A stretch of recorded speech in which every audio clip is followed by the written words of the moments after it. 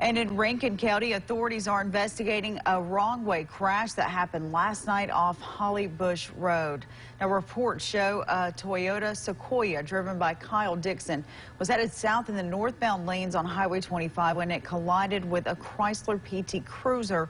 Three people who were in the PT Cruiser were all from Carthage and died from their injuries. Two other people in the same car were taken to the hospital with serious injuries. Dixon was also taken to the hospital with non-life-threatening injuries and was not wearing a seatbelt.